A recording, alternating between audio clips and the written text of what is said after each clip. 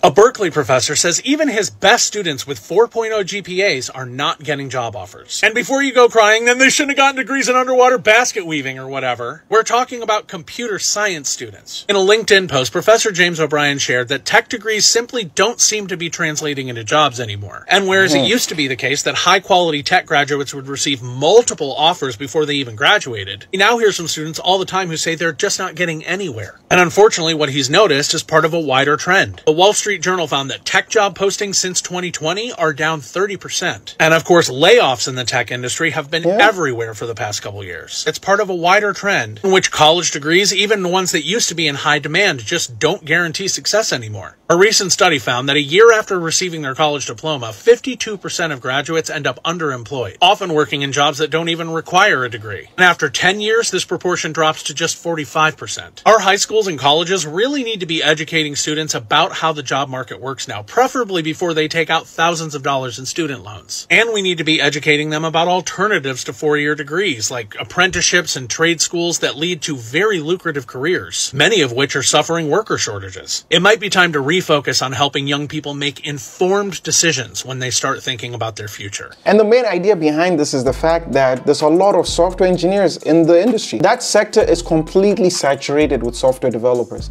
Everyone wants to be a developer just because of the high pay it has, the benefits that come with it, the security that used to be there. And now, when there's so many people in the market, what do you think is going to happen to the demand? Excessive supply, the demand doesn't reach there. And especially with the fact that these jobs are high-paying jobs, what do you think they're going to do? They're going to hire just a few select people. I never thought this would happen. This chart shows the unemployment rates of 25 to 29-year-olds with bachelor's degrees. Sadly, computer science is #1. People in tech are always roasting liberal arts and communications majors for not having jobs, but they're doing better than us, bro. This right here is what happens when you have years of social media influencers telling everyone to go into CS because you can make 100K plus no problem. And also the people who are in CS right now don't even know how to do it. They just know how to use ChatGPT. Let me know where your major stacks up.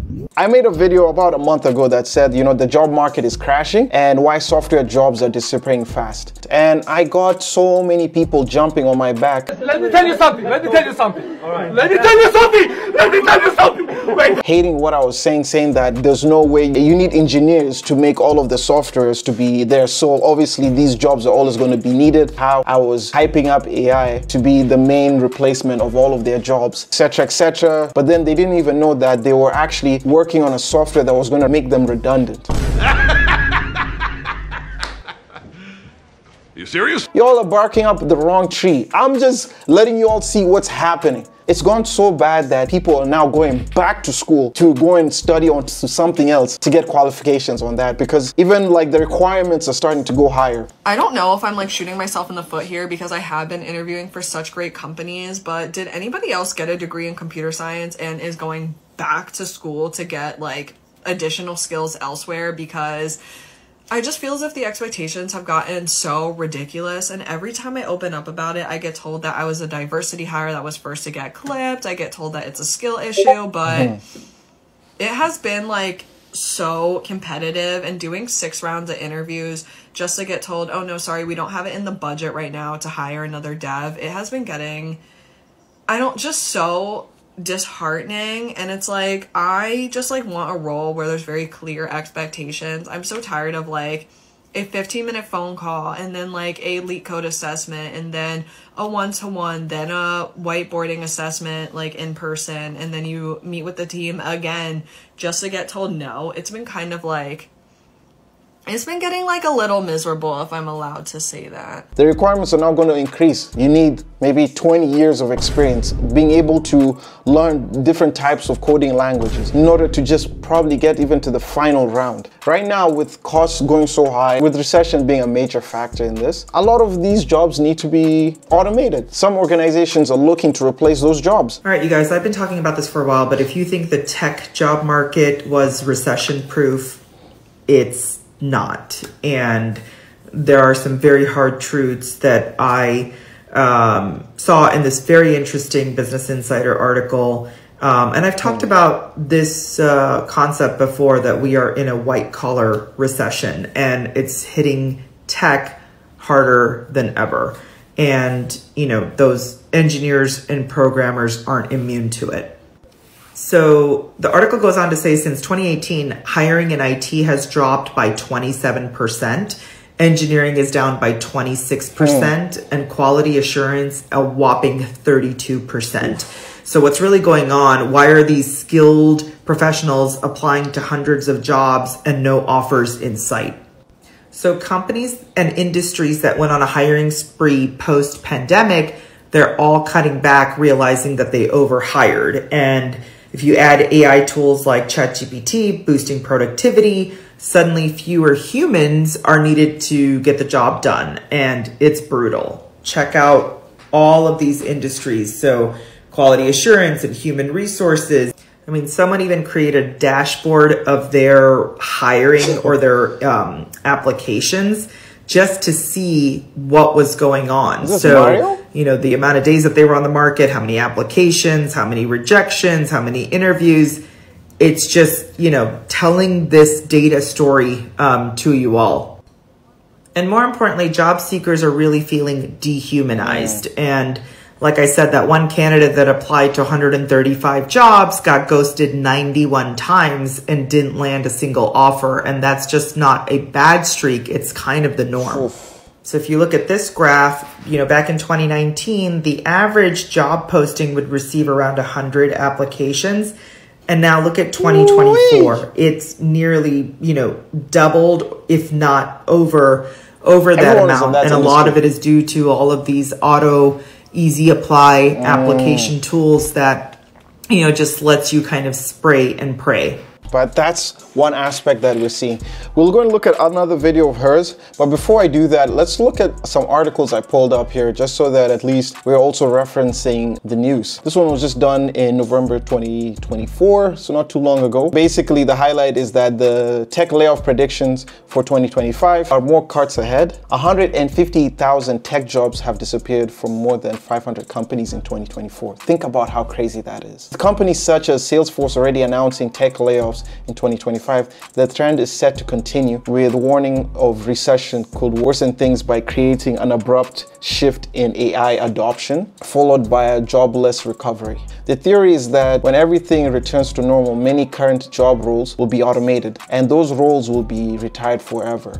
Let's keep reading in the article. Mozilla Foundation, 30% layoff of its staff. And look, more cuts happening. Visa, Dropbox. EV industry is not immune to layoffs either. The big tech job cuts of 2024. In a summary of discontent, thousands of tech workers face further layoffs as companies continue trimming their workforce while heavily investing in AI. Cisco, Intel, this is what they said. We believe the trade-offs are worth it. The AI PC will grow from less than 10% of the market today to over 50% in 2026. Look at this. IBM said it will look to replace 8,000 jobs with AI. Bro, they're not holding this back. AI tools are getting more expensive, and I think this trend is going to continue. Last Friday, OpenAI announced a $200 per month plan. And today, Devin, an AI-powered junior developer, just announced a $500 per month plan. This is because of AI agents. AI agents are autonomous. They make decisions independently as they proceed to the next step. An example would be an AI-powered video editor agent that understands what video you're trying to make and makes every single change within Premiere Pro and edits your video. And so because multiple steps are involved in these processes, precision is crucial. A small error in one step could disrupt the entire workflow. And that's why people are willing to pay more. The risk of mistakes is just too high. You may think, well, OpenAI doesn't have agents. Well, OpenAI will be announcing AI agents within the next 7 days. Mark my words. And this is also why people are willing to pay for Devin, the AI-powered junior programmer, which was just announced today. Mentally, companies are comparing Devin to the cost of employees rather than software or applications. It's fundamentally replacing labor, not just software, which explains the $500 per month price tag, and that breaks down to about $750 per hour if you look at their full pricing plan. Compared to a human employee, that is insanely cheap. What I think is going to happen is companies might have fewer developers, but they're going to provide their senior developers with access to multiple AI-powered junior developers, which will drastically reduce cost and increase speed. And those are only a few of the thousands of different types of agents that will be created. So imagine if they can do this with software developers, the highest cost for a company when it comes to staff payment. Think about it. You won't have to worry about paying their benefits, their severance package, their healthcare. Literally all of that, you can only focus it on one person. Anyway, let's continue. All right, everybody, Elite Recruiter back. I just did a really big deep dive on a pretty long article that came out in the Wall Street Journal around tech jobs drying up and why they aren't coming back so soon. And there's a lot of really interesting data for you guys to consider if you happen to be in the tech industry overall, and particularly around software engineering. So I hope this is helpful, but I'll give you the quick download of what I learned. So there have been serious shrinking job opportunities. As you all are aware, software development jobs have dropped by over 30% since February of 2020. Layoffs are continuing through 2024. I've been on this channel talking about that and bringing you that real-time information. So the market has really tightened for roles that were once in high demand, and tech firms are cutting non-revenue generating projects and focusing on AI.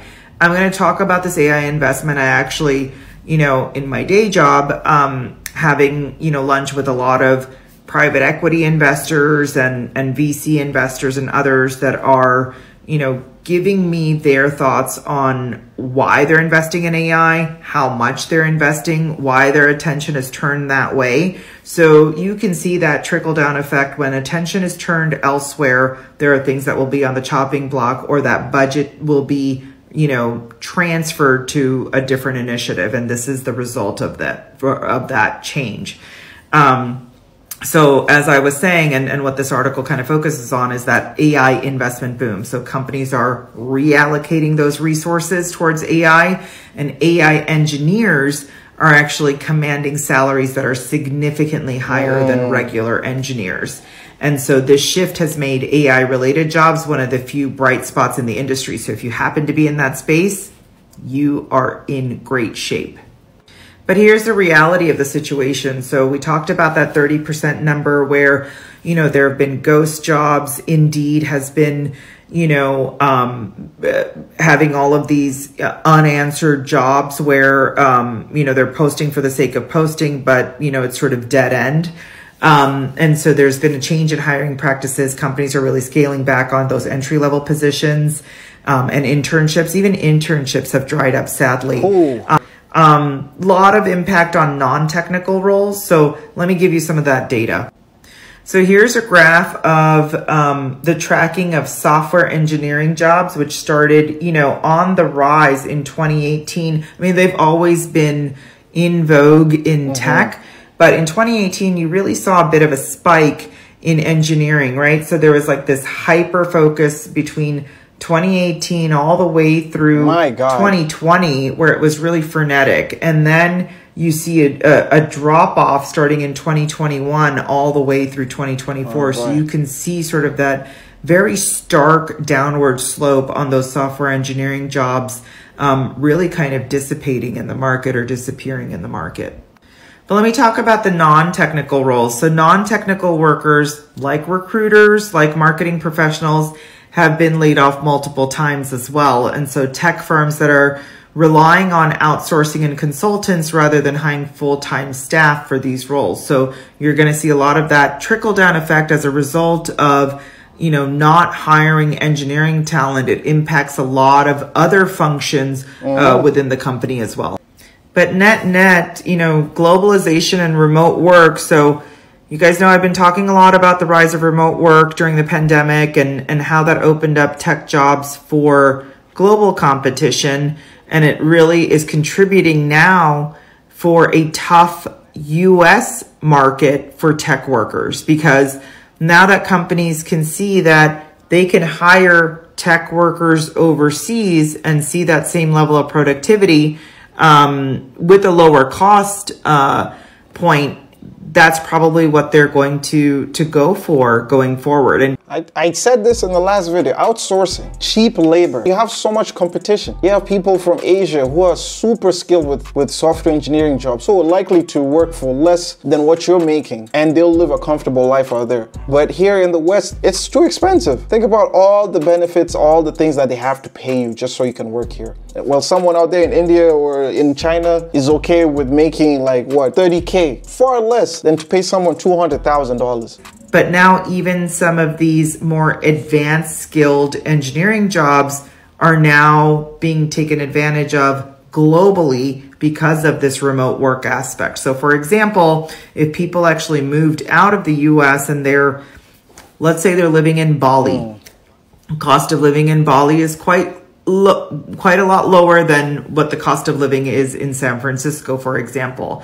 And so paying that person a lot lower wage or salary would make sense, right? So, and if you think about, what they can do with advanced skill talent in those countries versus, US tech workers, there's a stark difference. And, companies are always looking for optimizing those costs in some way, shape, or form. Yeah, think about it. You're just one in so many millions. It's not now that you're only competing with people in America or North America and you're wondering, oh, that's my biggest competition.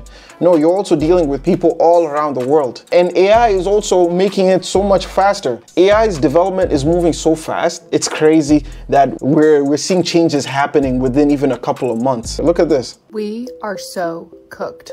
That's what the kids would say, right? Unless you are literally living under a rock, which I'm assuming you're not because you're watching this TikTok. What ChatGPT is, you know what it's capable of, you know how smart it is.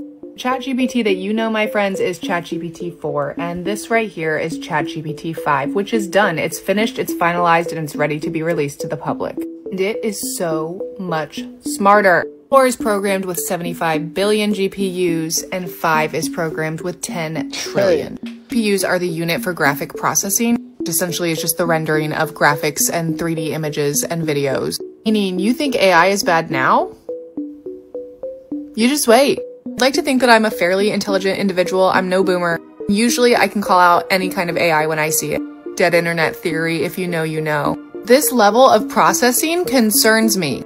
I don't know, guys. I don't know what to say. We're in for a wild ride when this comes out. Let me know your thoughts. If AI is moving at this capacity, think about the capabilities of what it can do. It's well advertised to show that, well, it'll make a lot of the things that you want to do much more easier. Life will be so much better. But you have to think about it, like, who's profiting on the other side? Whose roles is it replacing on the other side? Anyway, that's my perspective. Let me know what you all think down below. Let's have a conversation about this. Let's see what your insights are. But if you like the video, make sure you like. If you're a new subscriber, make sure you subscribe because we talk about this all the time. And I will see you guys in the next video. Peace.